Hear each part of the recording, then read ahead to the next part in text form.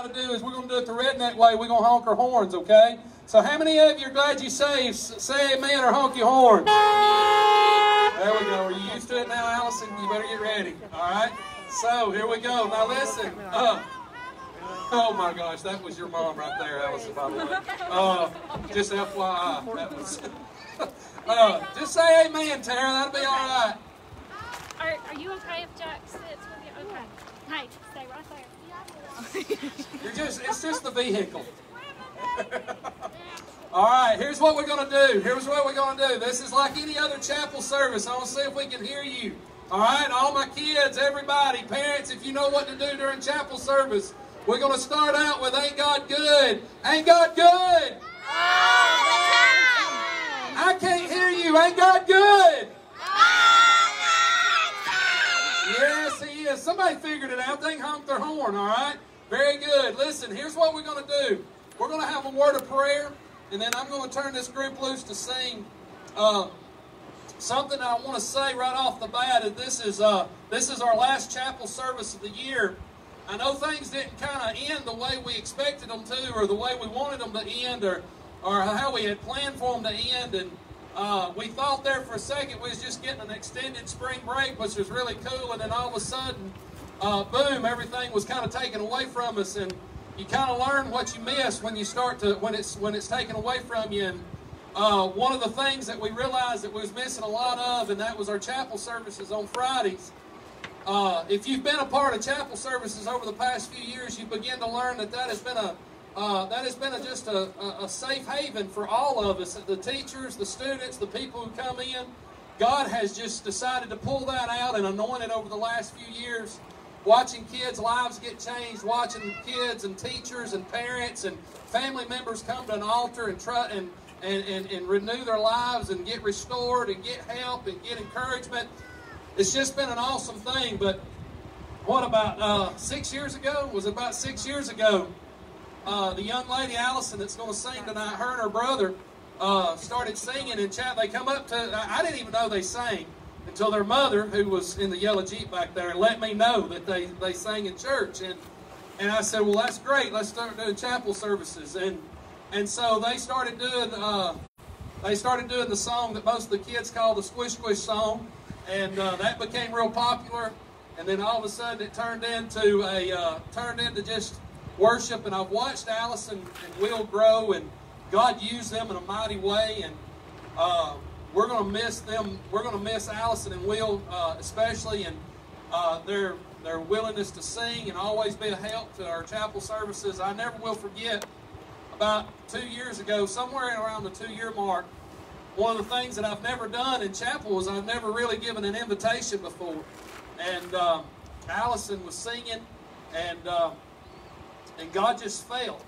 And as God fell, kids started coming to the altar. And as they started coming to the altar, chapel started at 8, and about 10:30 we were still having chapel. Before it was all over with, 7 or 8 kids had gotten saved. Kids were getting saved all the rest of the day into their classrooms. I was moving around. I remember an entire second grade class walking into their classroom. Every one of those kids were on their faces, literally begging God not to cast them into hell, and scared me to death. I thought their second grade teacher was beating them profusely. I mean, that's how they were crying.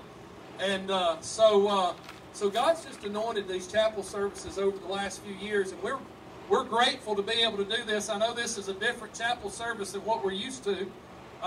But it seems like everything we've done here lately has been quite different, and I've been okay with that. I like different, and change is not something I'm really bothered by. So we're going to bow our head in prayer.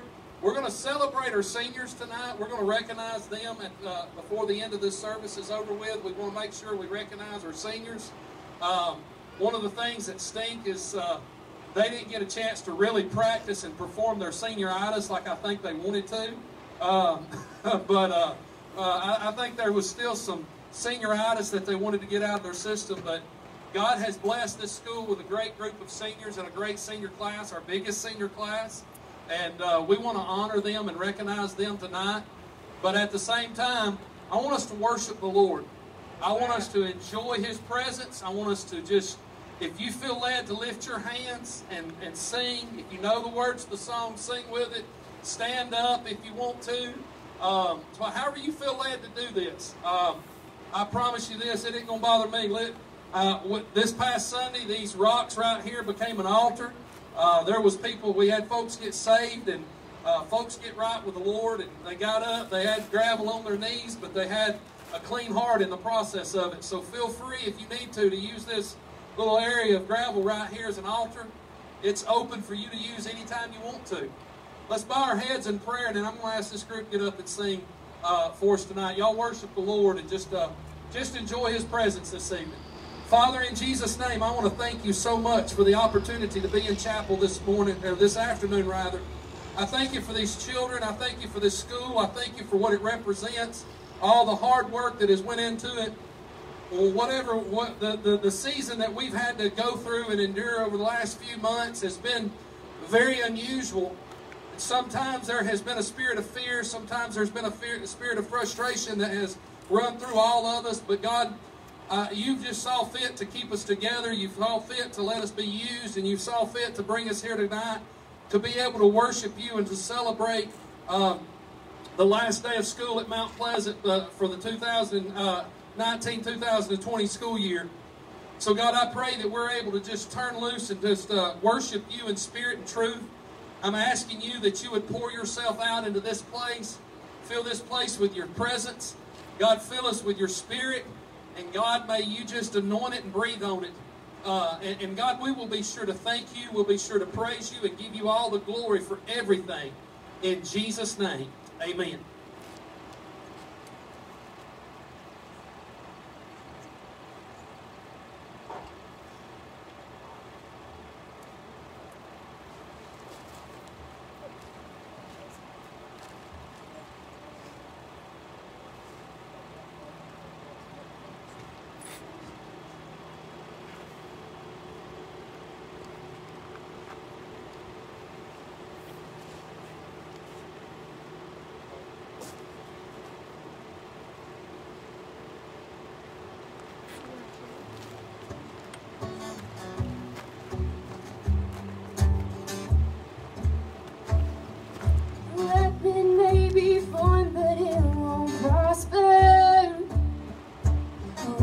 Darkness falls, it won't prevail. 'Cause the God I serve knows only how to triumph. Oh, my God will never fail. No, my God will never fail. I'm gonna sing a victory. I'm gonna sing a victory. For the battle belongs to you, Lord. I'm gonna sing a victory. I'm gonna sing a victory. For the battle belongs to you, Lord.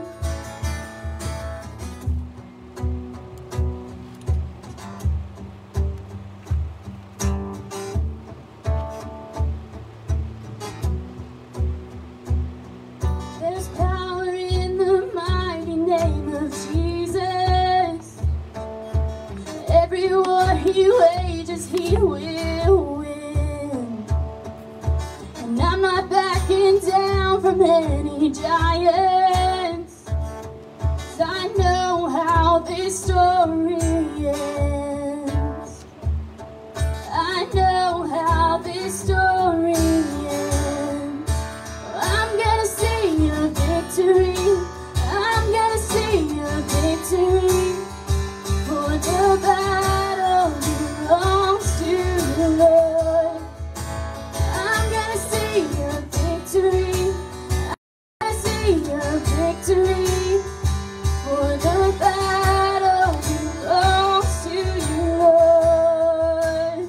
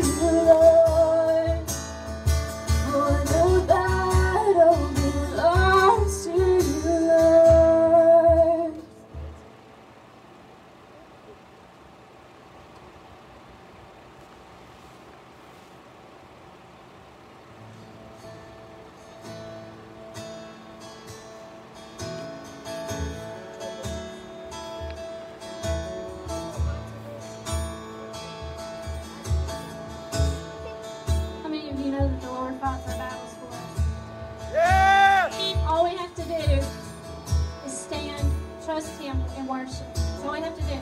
We don't have to try and fight on our own. I love this song because that's the message of this song. You know before I know that you've even done to win my war. You come back with the head of my enemy. You come back and you got in my victory. You know before I know that you've even done to win my war. Your love becomes my greatest defense. It lifts me from the wilderness, and all I do was pray. All I did was worship. All I did was bow down.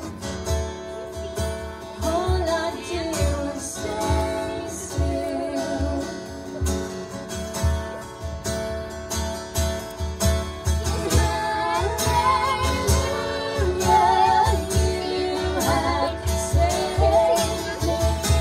So much better your way. And hallelujah, great defender. So much better your way.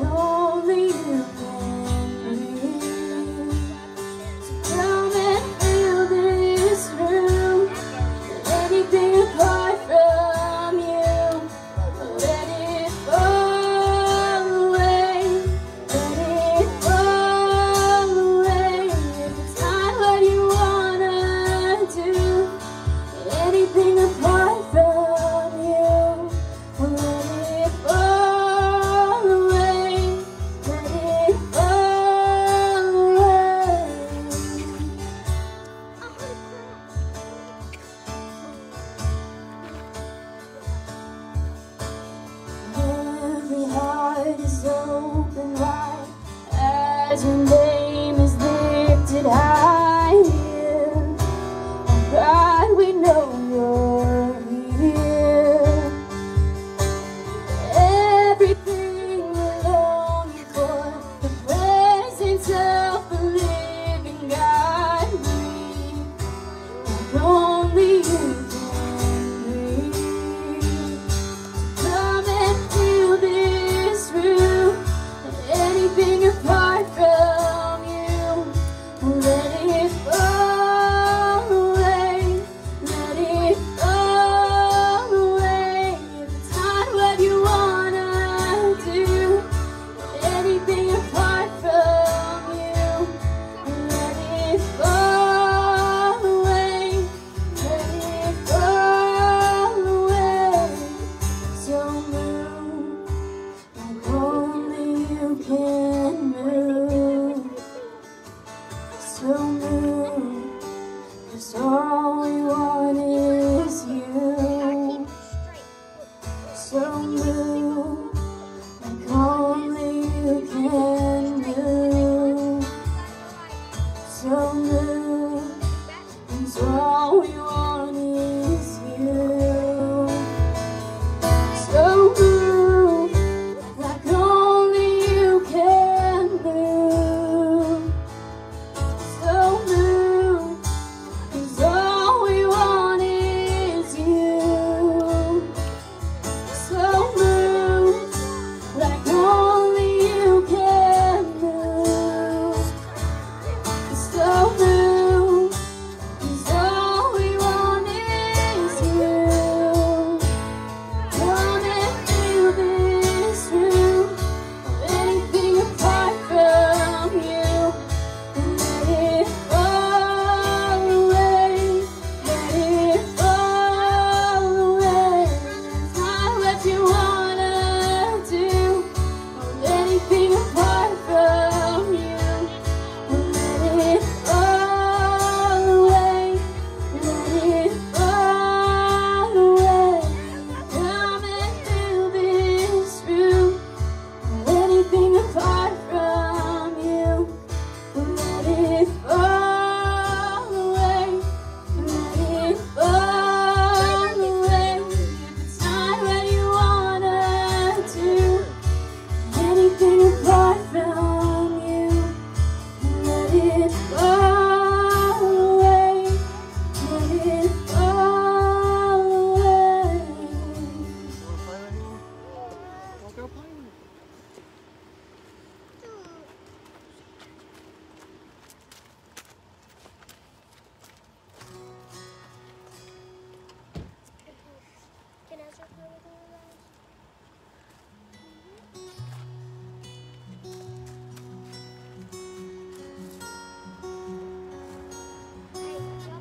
Lord bless you and keep you, make his face shine upon you, and be gracious to you. The Lord turn his face toward you and give you peace.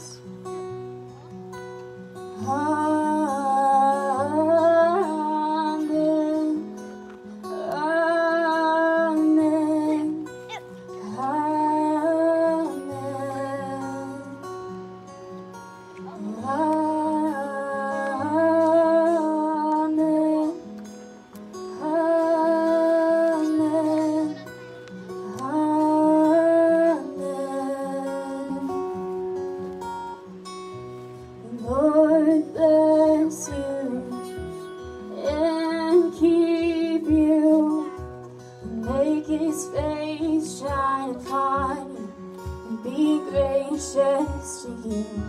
The Lord turn his face toward you and give you peace. The Lord bless you and keep you, make his face shine upon you, and be gracious to you. The Lord turn face toward you and give you peace. Amen. Amen.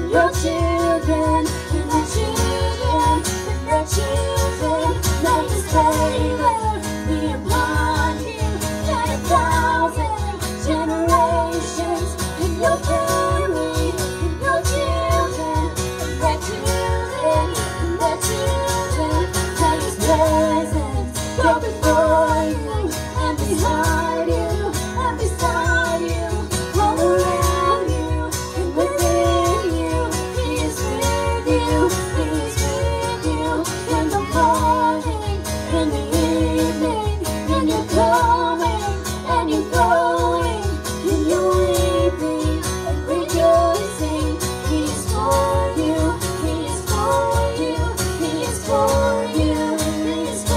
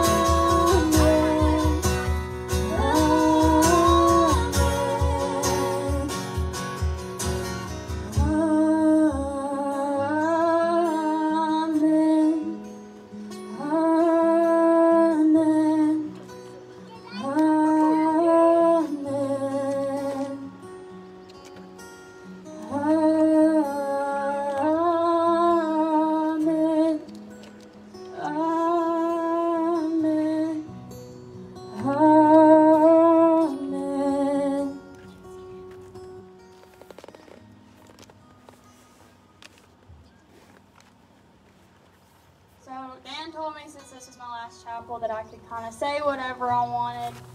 And personally, I don't want to say anything, so I could like grow up standing here right now. But I was kind of reflecting on like what this ministry has been for my life. He said like 5 or 6 years ago is when I first started doing this. And this is the first place that I was ever put in any kind of ministry leadership like this. And so this will always be really special to me because this is just kind of where I started, where I came from. I'm really thankful for this opportunity and for all the people that have walked with me through my spiritual growth for the past few years, because I've come a long, long, long way from where I was. But I was thinking about the platform that I was given through this ministry and how we're all kind of given platforms of all kinds of sorts. Whether your platform is a flatbed trailer or your booth at a restaurant when a waitress ruins your order and you're starving. You all have a platform of some sort or another. And I feel like I took for granted the platform I was given for the first several years of this, and I really, really, really regret that.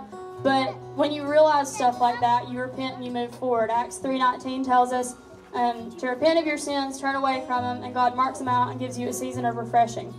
And that verse has become kind of one of my favorites because it doesn't just say that he marks it out and that's it. Because if you have a list and you draw a line through something, it's still there. You can still see it. You still know it's there. But he gives us a season of refreshing. He gives us an entire new slate, something totally clean. And none of that is in his remembrance anymore. And repentance doesn't really give us amnesia. We don't forget our sins because we repent. But repentance is about realizing that that sin doesn't matter anymore and that you can move forward in the way that God intended you to start with. And so I feel like this past year I really kind of stepped into, you know, what God really wanted me to do for him and through this opportunity that I've been given. And I hope and pray that, you know, something I've done has been of worth to him over the past few years. And I just want to encourage all of y'all to be aware of the platforms you're given, be aware of the opportunities you're given, because we all have them no matter how much you want to ignore them, because I'm really good at ignoring them, and I promise some of y'all are too.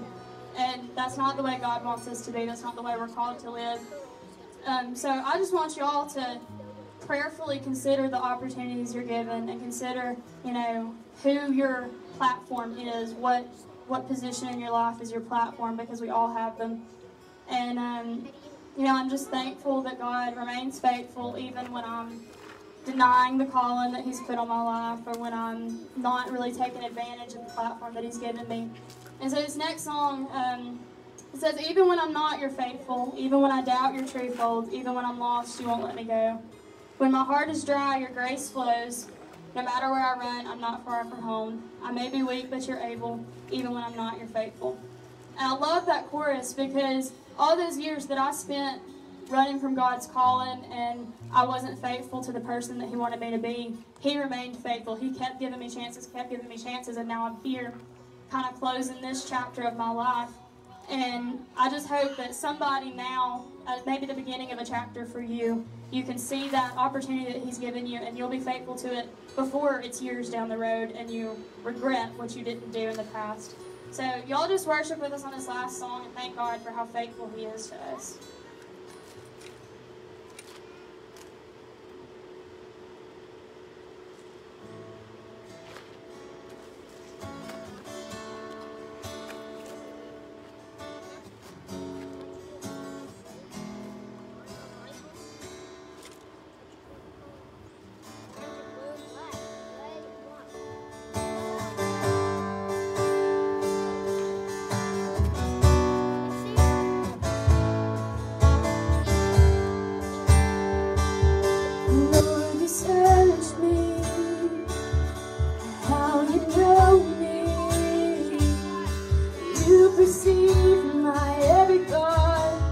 From afar, in all my wandering, still you love me.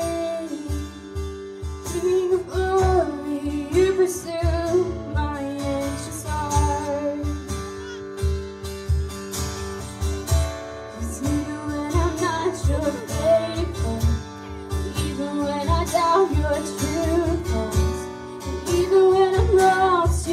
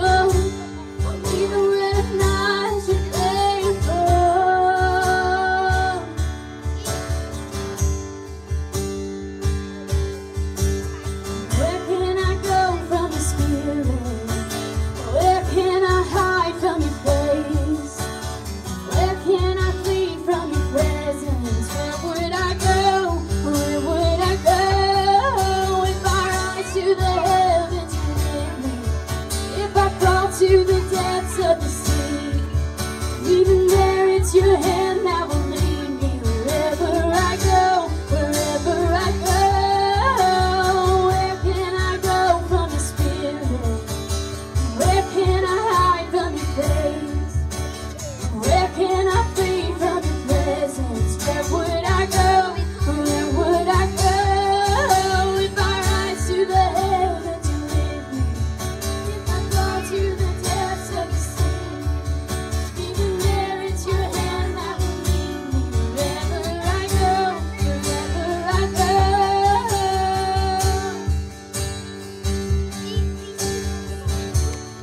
Even when I'm not your faith,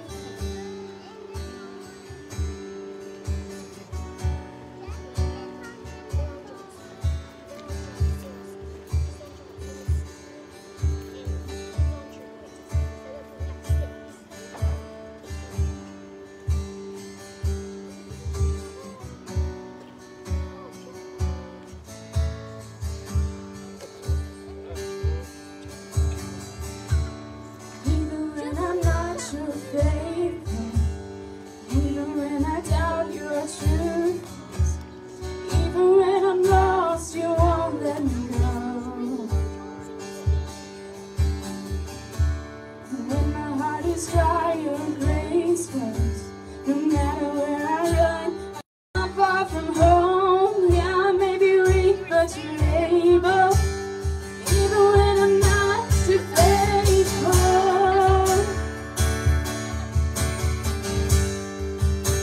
I'm not too faithful. Let's sing this bridge one more time, guys. Where can I go from your spirit? Where can I hide from your face? Where can I flee from your presence? Where would I go? Where would I go? If I rise to the heavens, you're with me. If I fall to the depths of the sea, even there it's your hand that will lead me wherever I go, wherever I go.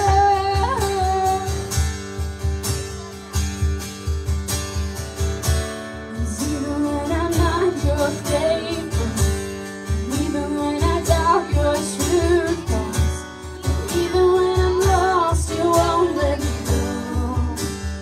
Oh, when my heart is dry, your grace flows. No matter where I run, I'm not far from home. Yeah, I may be weak, but you're able. Even when I'm not too faithful, even when I'm not too faithful.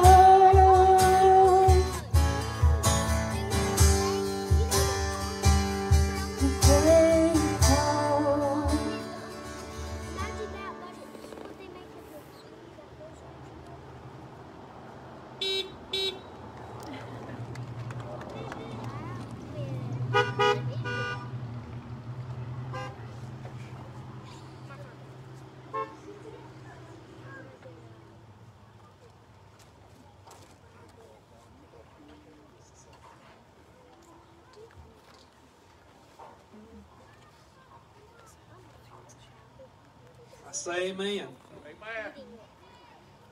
Yeah, there we go. I said I say amen. There we go.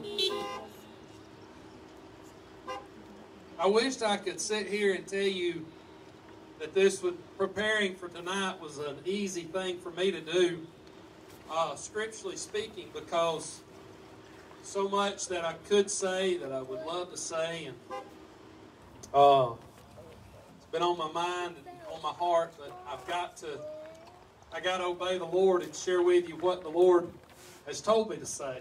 And I don't think I would be doing the Lord justice, or us as a group justice, by just sitting up here and ignoring the lessons that I think we've learned through this season that God has allowed us to go through. The one thing I do know is this, is that nothing in this world has ever happened that has taken God by surprise. Never has anything ever taken God by surprise. I would love to be able to sit here and tell you that me and God have agreed on everything that He's allowed to happen, but I can't sit here and tell you that me and Him have agreed on that, because we haven't. Matter of fact, I can tell you some strong disagreements that me and the Lord has had, but it doesn't mean that I was right, because He is right. Several months ago, God put me in the book of Revelation, teaching on the Laodicean church. I did not know what the Lord was preparing my heart for as a pastor, nor what I think He was preparing our country or our county for. Was when you look at the Laodicean church, it makes an indictment against that church that says you have said that you are rich and in need of nothing. But the reality of it is you're naked, you're poor, and you need me. And I know that we've probably never verbally come out of our mouths and said, hey, we don't need you, God. But if you get right down to it, hasn't our actions said that?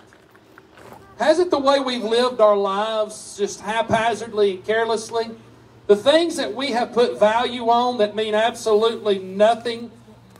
Some of the things that have been taken away from us. I'm amazed at what God has allowed to be removed from our lives. And you guess what? We're still here. And I think we're probably better for it.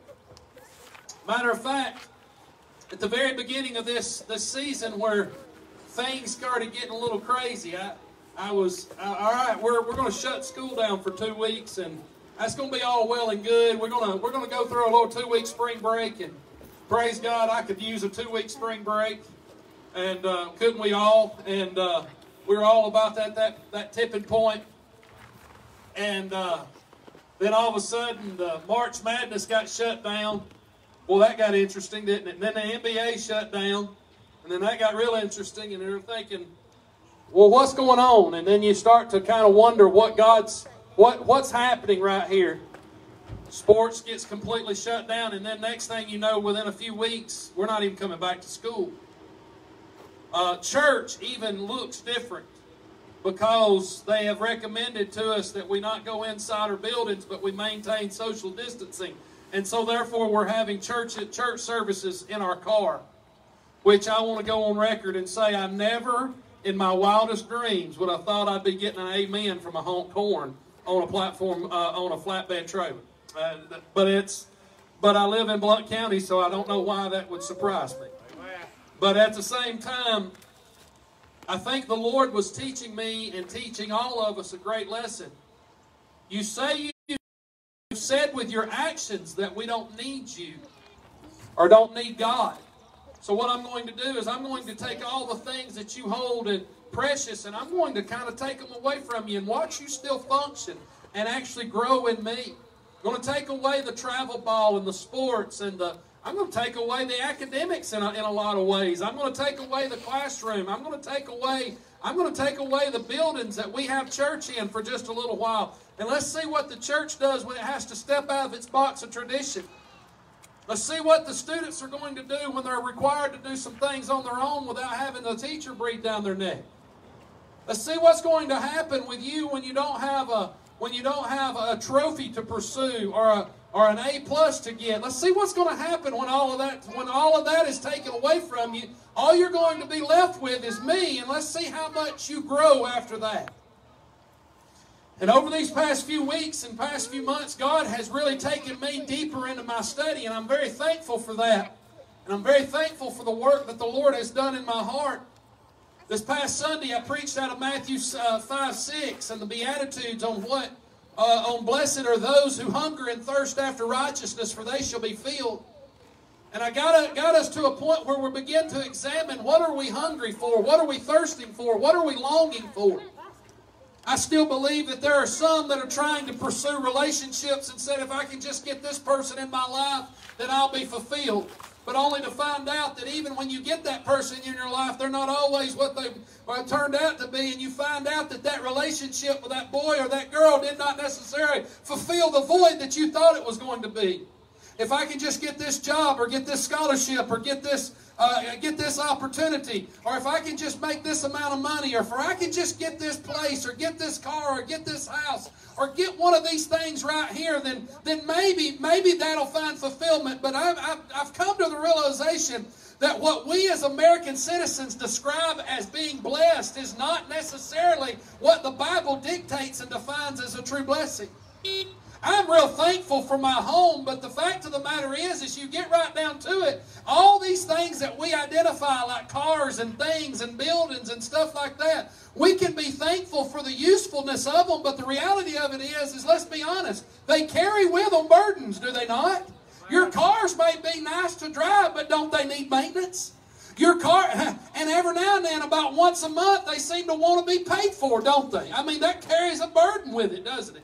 And that burden makes you have to go to work and you have to labor just so you can make that payment, just so you can drive that car. And you say, well, God's blessed me. But the reality of it is maybe we can be thankful for those things, but are they truly the blessings that God defines for us to have in the Word of God? Because He says the person that is blessed is the person that is not hungering and thirsting after things, but he is the person that is hungering and thirsting after the righteousness. That word righteousness means to have a right standing with God. And the question to myself and to all of us is, what are we counting our blessings? What are we identifying as blessings? And when was the last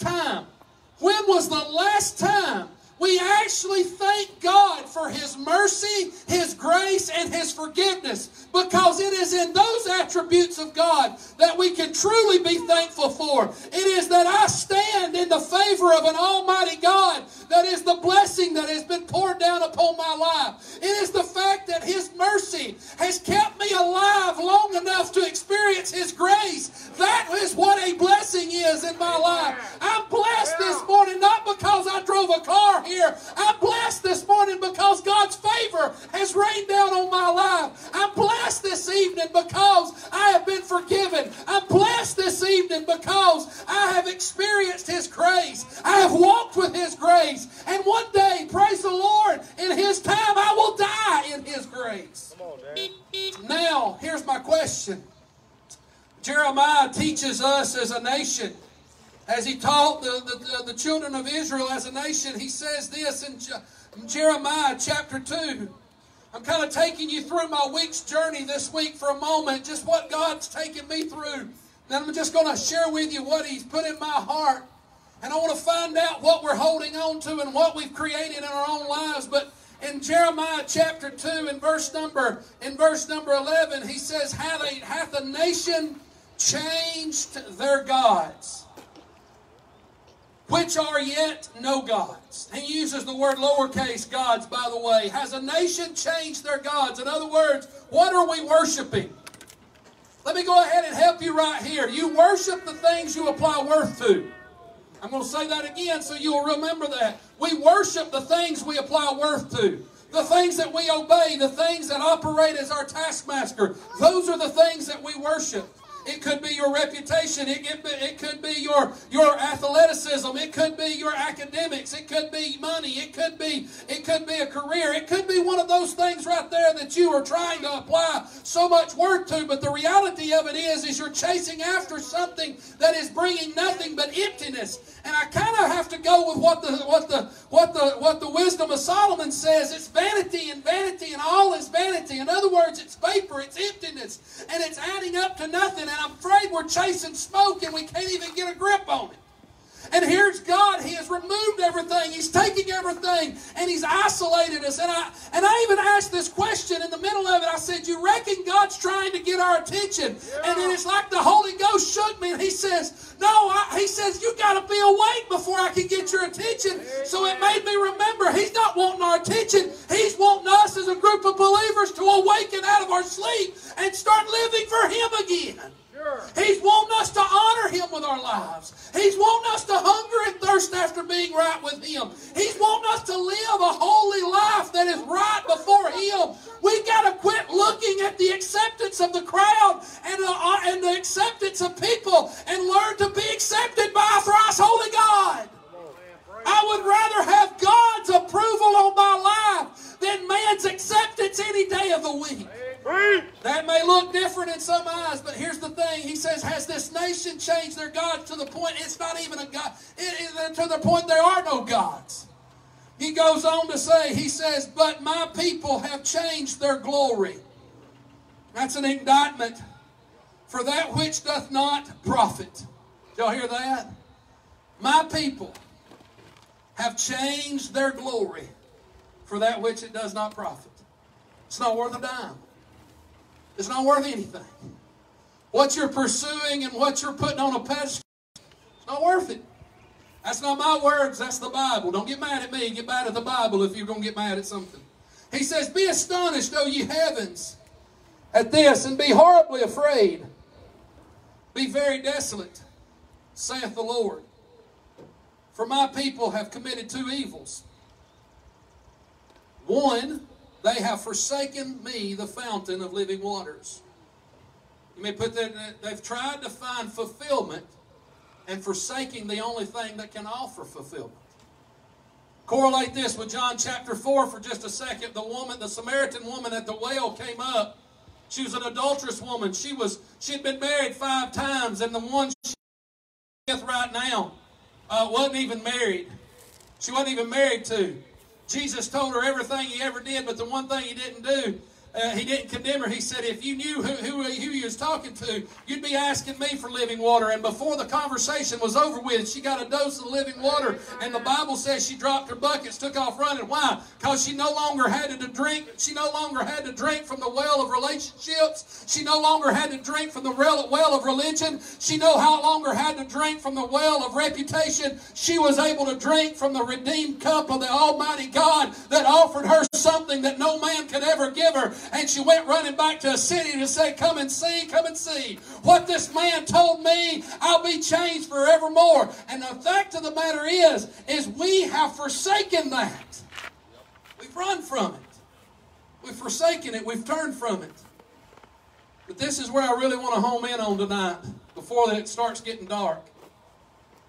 It says, and you've hewn out or made or created or fashioned broken cisterns that can hold no water.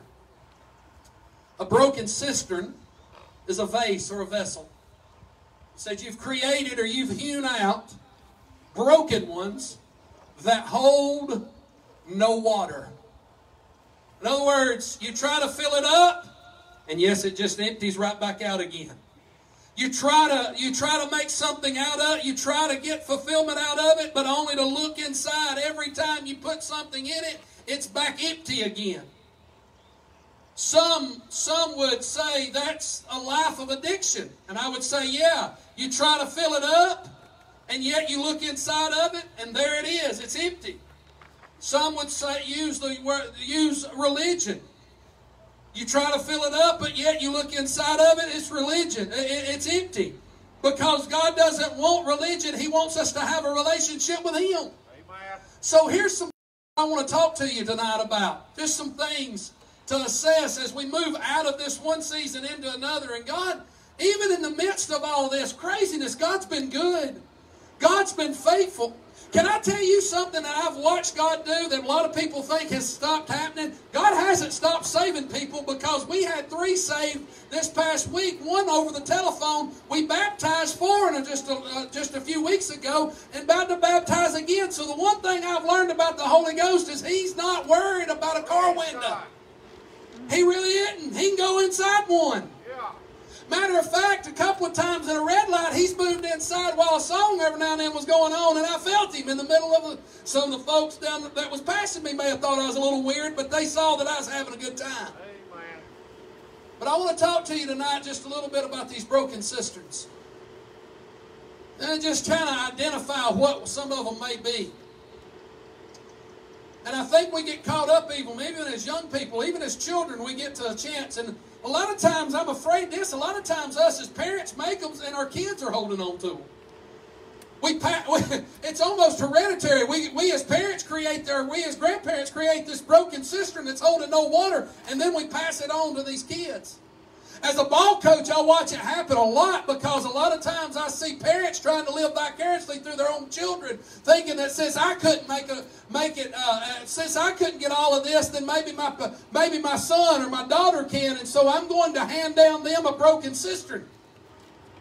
And they're going to try to get all the trophies and all the accolades and all the recognition that they want, but the fact of the matter is it's holding no water. it's not giving us any substance. And a lot of times us as parents are passing this on to our children. And we need to realize it. We need to stop it. I want to speak to the parents and the grandparents for just a second. I'm begging you, and I'm sitting here and begging myself at the same time. May God help us as families to fight battles and quit passing on brokenness down through the lineage of our children. Let's stop the chain of sin. Let's stop the bondage. Let's break the chain so that our children can walk in freedom. Because here's the thing, if we don't show them God, if we don't show them who Jesus is, then we're going to raise a generation that'll never see revival because they won't be able to find God because we put Him on the back burner. Because we're trying to hold cisterns that are holding no water. If I could just make this amount of money, I'll be happy. Listen, the most miserable people in the world are wealthy people. Yep. I'm not saying that this stuff ain't a bad thing, but I'm telling you right now, there's more to it than that. These broken cisterns, I wonder how many of them we have in our life. I wrote some of them down. I wrote some of them down. One of them is the broken cistern of performance. Entertainment. God help us all. We have become an entertained generation. We have become so entertained because it's performance based. Let me say this, it happens within our churches as much as it does anything. It's based on performance. I've got to put on a show. Listen, I'm going to tell you something. The reason that performance is a broken cistern is because the fact of the matter is when you start trying to get people by entertaining them and trying to bring people in your life by performing for them, then you're going to have to put on a next best act in order to get them to stay in your life. Let me repeat that just a second. You keep trying to put on a performance to bring somebody into your life, then you're going to have to keep performing in order to keep them in your life. Yeah, that's what happens. I've seen it. In my own life, I've seen it. Because eventually they're going to get bored with you because you've trying to perform in order to earn those acceptance.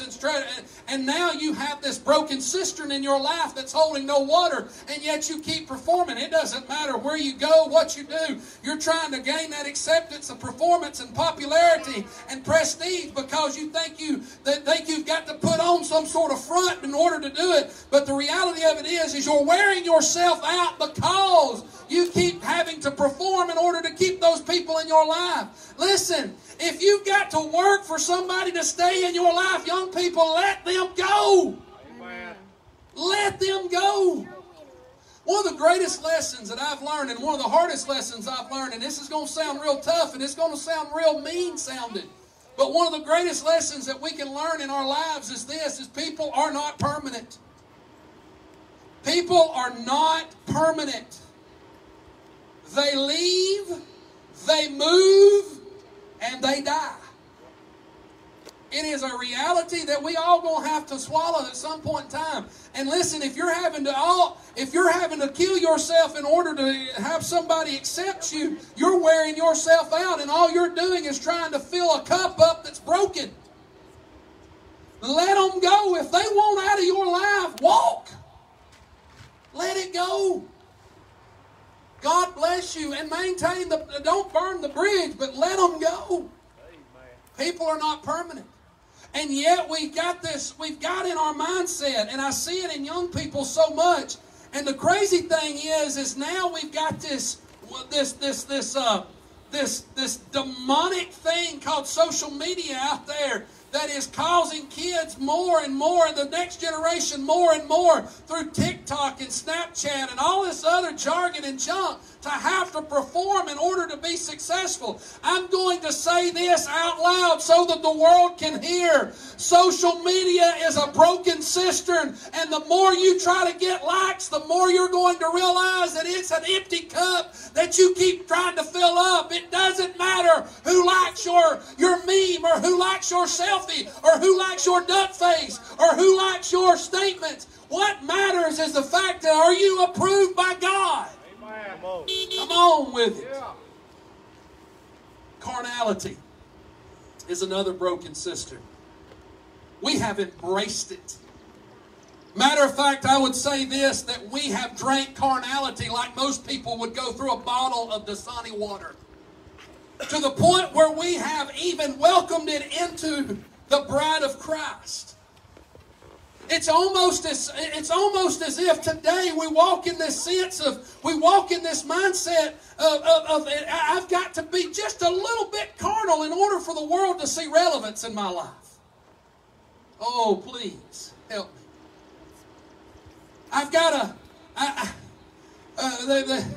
We've got those sayings that those cliches that are out there, and I've watched it as preachers mock holiness.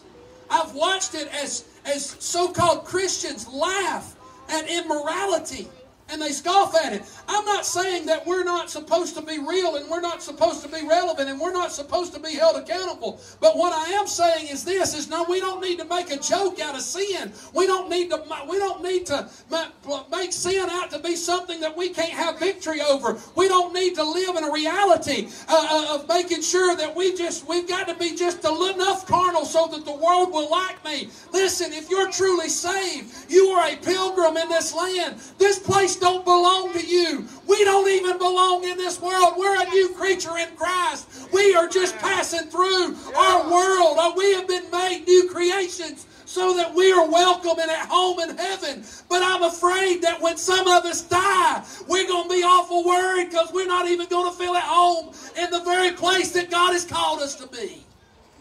We stand in the midst of glory, or we're going to look around and say, I don't feel at home here. Or are we going to stand in the midst of this world and say, I would rather feel at home in heaven and feel at peace with my Heavenly Father than to feel at home in this world right here?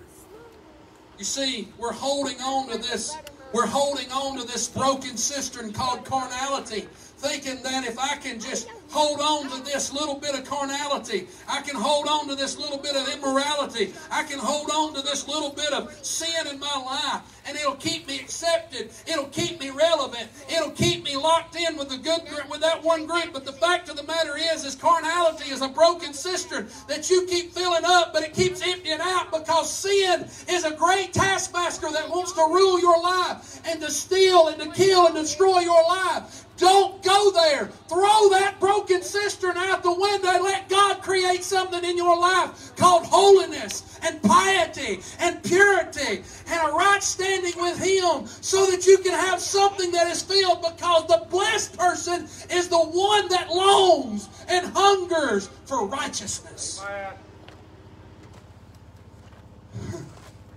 Carnality, performance, popularity. The thing about it is all of it is vanity. I know this is going to bother people, but somewhere along the lines we're going to print up t-shirts that said "Dan Boatman bothered me," and that'll be all right.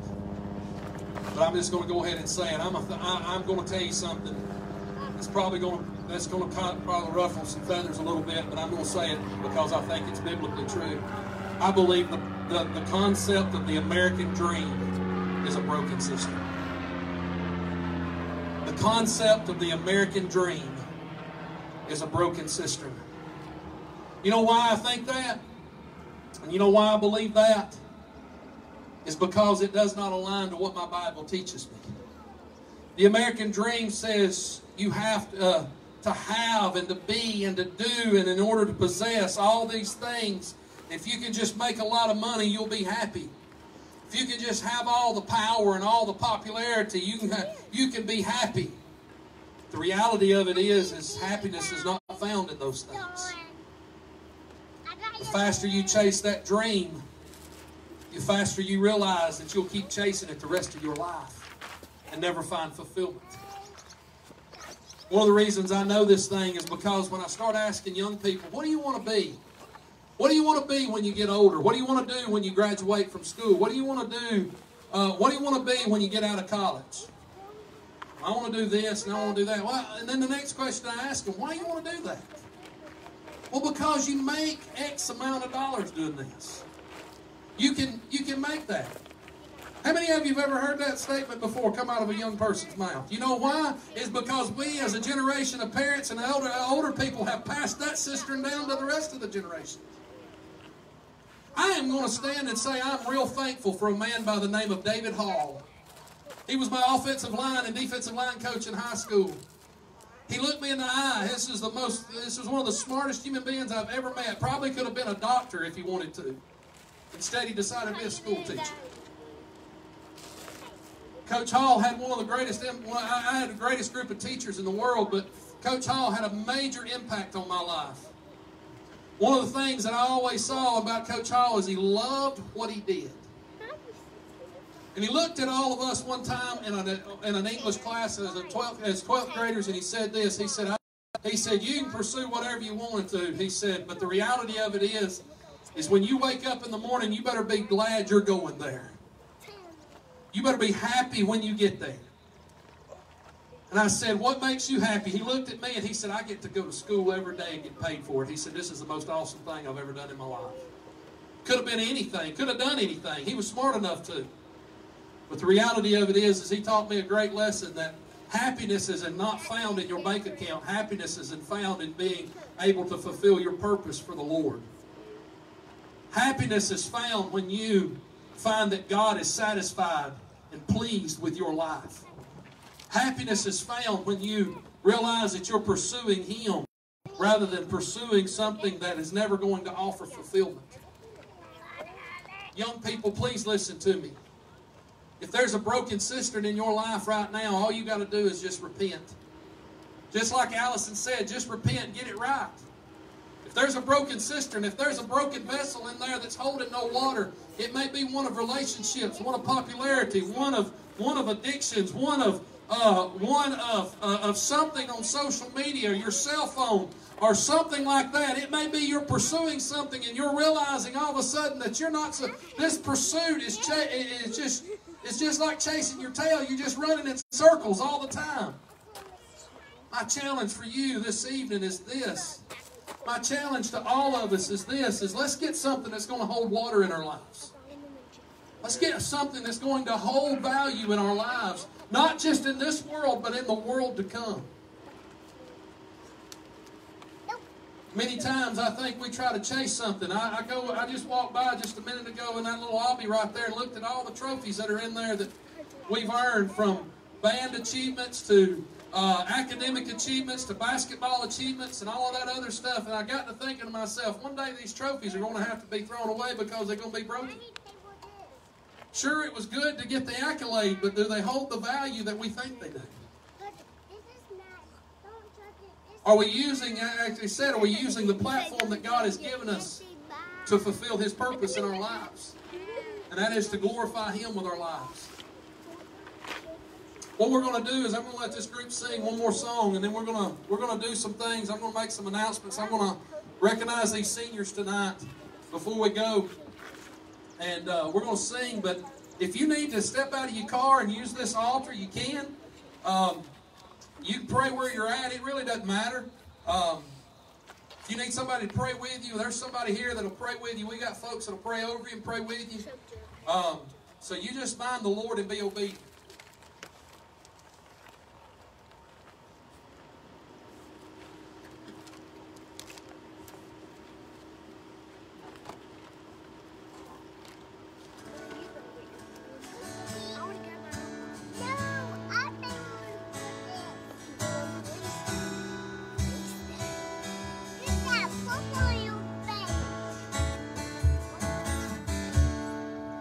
When the music plays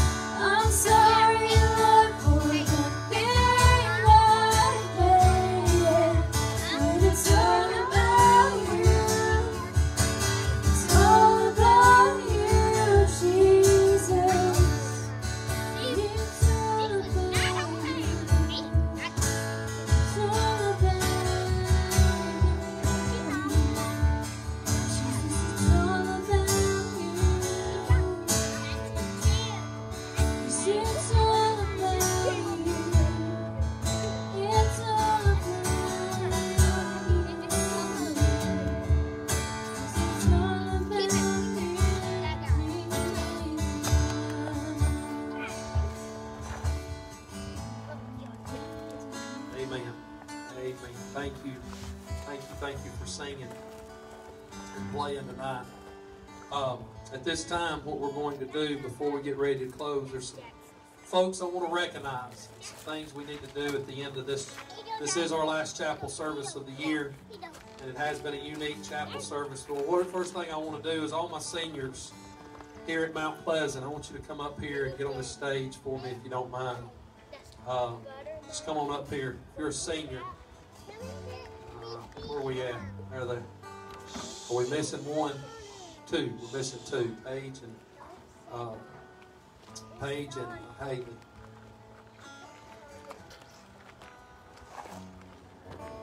They may be small in number from some people's perspective, but they're enough to deal with. I can promise you that. To say that this group has been a blessing it would be an understatement. Allison, of course, has been here with us. Her and Will, thanks to the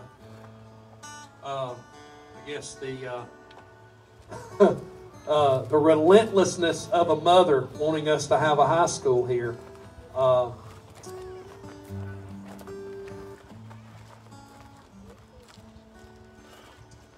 Blessed us with some kids that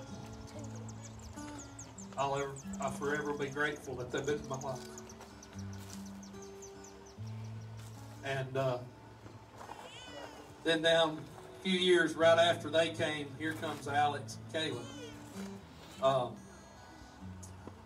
Alex has grown so much. God has called him to preach, and he's pursuing ministry with his life, and so proud of him. And what has been a great relationship between a student and a pastor, has Alex and I have had many, many talks on Wednesday mornings. He's allowed his parents has trusted me and had given me an opportunity to spend time discipling,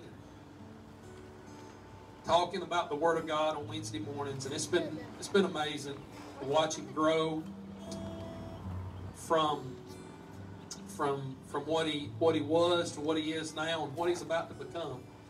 And I'm very proud of him. Kayla has, some people would think that Kayla's really quiet until you get around her really good. Her teacher in class, and then she's not very quiet.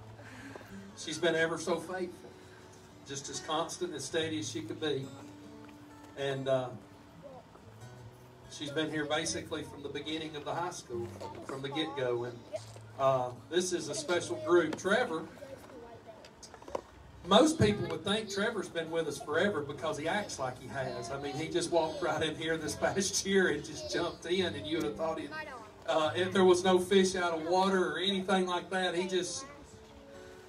I've never seen a kid, or a young man rather, come into a situation like he did and just blossom and just fit right in. And usually sometimes like that, it's difficult. The transition is difficult, but Trevor's been here with us this year and has brought nothing but joy and laughter into our school.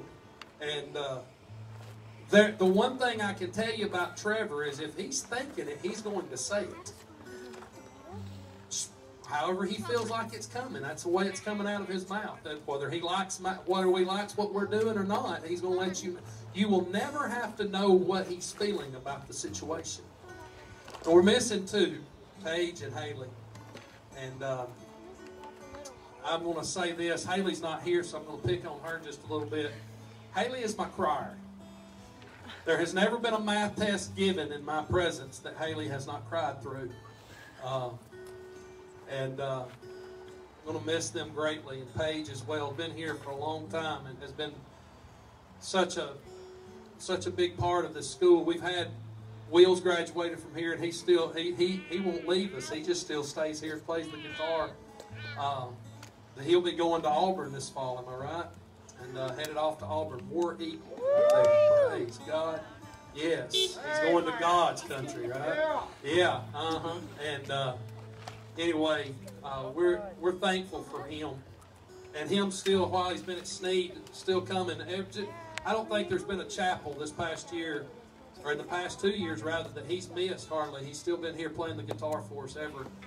Even works his schedule out so he can come help us out. He's been great, but I'm so grateful for these seniors and what they represent. And in one regard, I think some of this got slighted on them, but it still doesn't make this group that much greater. And I want everybody to give this group. They're gonna be graduating. We're gonna give them. I told them. I promised them if I had to break every law in the state of Alabama to give them a graduation, I said we're gonna party like it's 1999 when we come out of this thing. And they're going to graduate on June the 4th at 7 p.m. They got their cap and gowns today. And praise God, we're going to have a graduation ceremony for them. And we're going to celebrate their achievements. And I think all of them headed to college in some capacity. Where are you going, Alice? University of North Alabama, University of Mobile, Wallace State, Belhaven. Haley, I think, is going to Gadsden State. So these seniors are headed in the right direction, and I want us to pray over them tonight. And we're going to pray a blessing over their lives, and as they're getting ready to walk out of this chapter of their lives and walk into a new one, my prayer is this, is that the things that have been, the biblical things that we have worked hard to instill, I think the reading and writing and arithmetic always kind of takes care of itself. But I'm praying from my heart that the things that they've learned biblically and spiritually through this experience will help guide them in their lives. And so if you would pray with me over this group of seniors. Father, in Jesus' name, I pray a blessing over this group right now, even the ones that are not able to make it tonight. I pray for protection, not just physical protection, but spiritual protection over them. There is a wicked world that wants to rip them to pieces out there. And I pray with all my heart that you would keep them close to you and let them lean upon your strong arm. That they would keep you as the centerpiece of their life. And that you would let them focus completely on you, and God pass down godliness, holiness, and righteousness into the next generation. God, somewhere along the lines, they're going to find spouses. And I pray for their families. And I pray over their homes. I pray over their studies. That you would bless them in Jesus' name. Amen. Amen. Y'all give this group a hand clap. Let them know you appreciate it. All right. One more thing before we dismiss. There is another person that is closing a chapter in her life. And I'm being the first one to tell you that I have... some of you already know it. Some of you have already heard this, but I'm going to. Miss Denise, will you come on up here? Get out of your car. We're going to break social distancing laws for just a minute. We're going to ask you to come out here for just a second.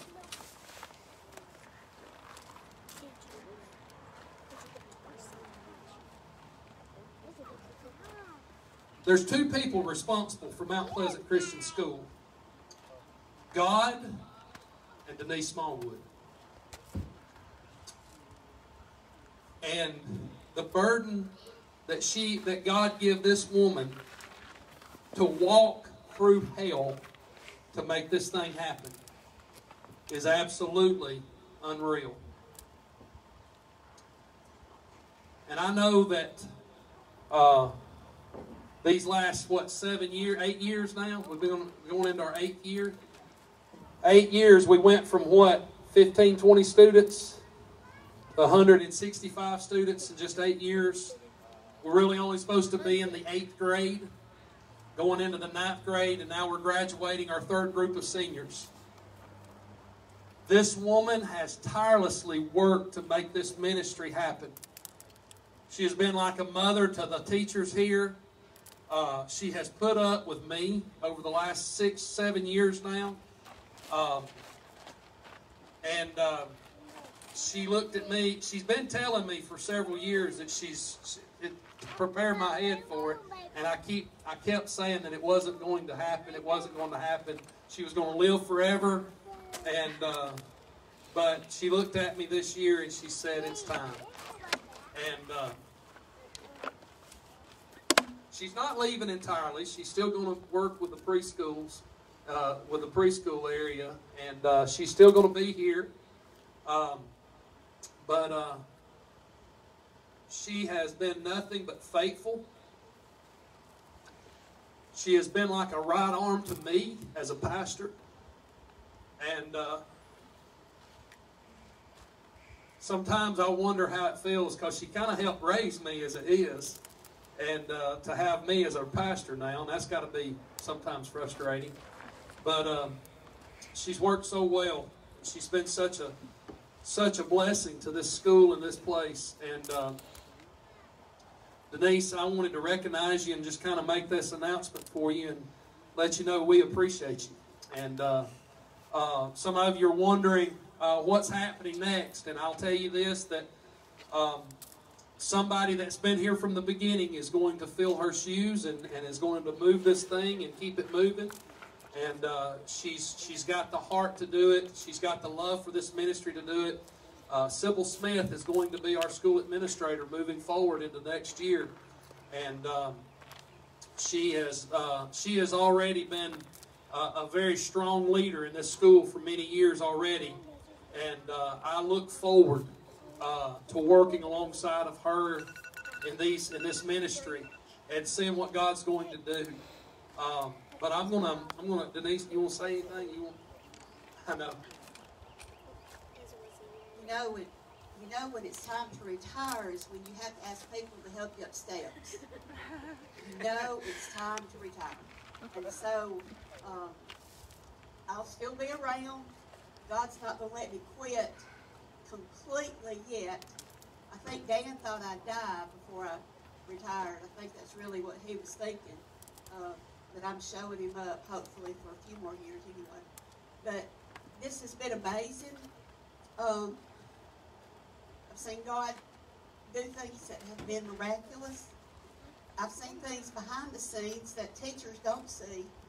And I've seen God, He's an on-time God, and I've seen Him over and over how faithful He is.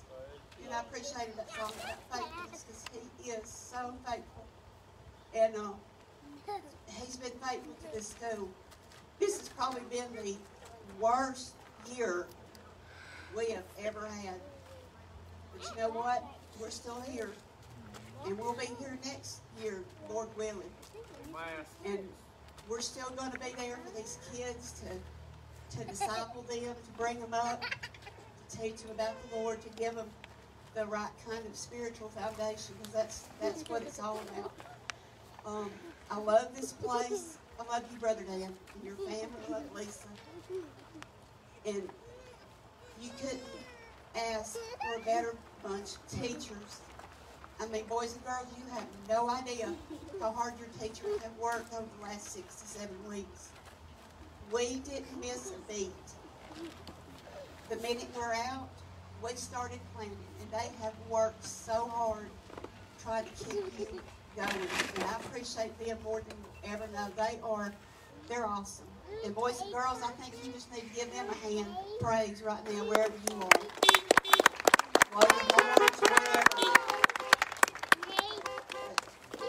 I'll still be around. You're not going anywhere yet. Listen, I love you. I appreciate you. What we're going to do is I'm going to let Alex close out the prayer. And once he finished playing, you've got to do it. You've got to do it. Why? See, you're still, technically you haven't graduated. No, but I put the secret. All right, all the little kids have got to come up here on the gravel right in front. All right. But while they're doing that, I'm going to let Alex play. I'm going to let pray, not play, even though he can play. But I'm going to let Alex pray for us, and then I'm going to get Will back up here. You've got to finish with what you started. I mean, don't you think so, Miss Williams? Yeah. Will, do you agree?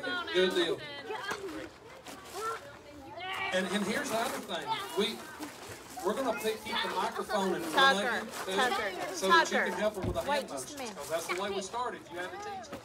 Listen, we got to pass down something to the next generation. All right? Alex, I want you to pray for us. And the seniors are going to stay up here and help too, but Alex. Tex. Tell Tex. He's not here. Dear God, I thank you for who you are, Lord. I thank you for allowing us to be able to gather here in your name, to be able to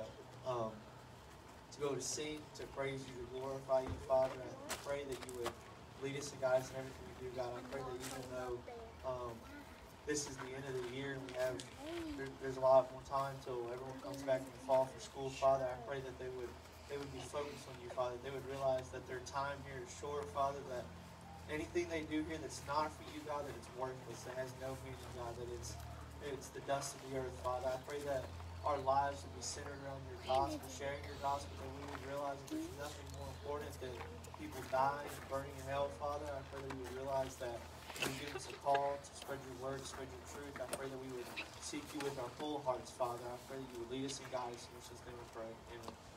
Tucker and Tex. Get up there. Go. I can't do it. Tex, Go. Look, there's Ryder. He wants you to go. Ryder wants to go through Avery. You're about to go right through it. Tex, if I go with you. I'm not going.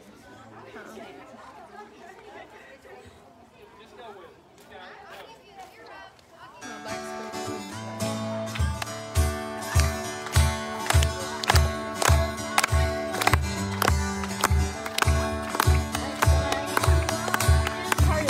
Come on, let's go. Indoors, let the captives free. I've got a river of life flowing out of me. Spring up, oh well, down in my soul.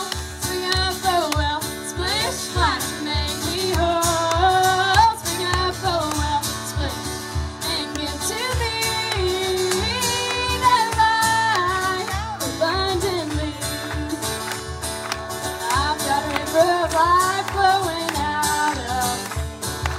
Makes the lame to walk and the blind to see. Opens prison doors, sets the captives free. I've got a river of life flowing out of me. Spring up, oh well, down in my soul. Spring up, oh well, splish, splash, make me whole. Spring up, oh well, splish, and give to me that life abundantly. All right, listen, they're going to help you listen, the way we're going to do this, if you're on the back, you get out first. But listen, I'm so glad you're here. God bless you. Have a great summer.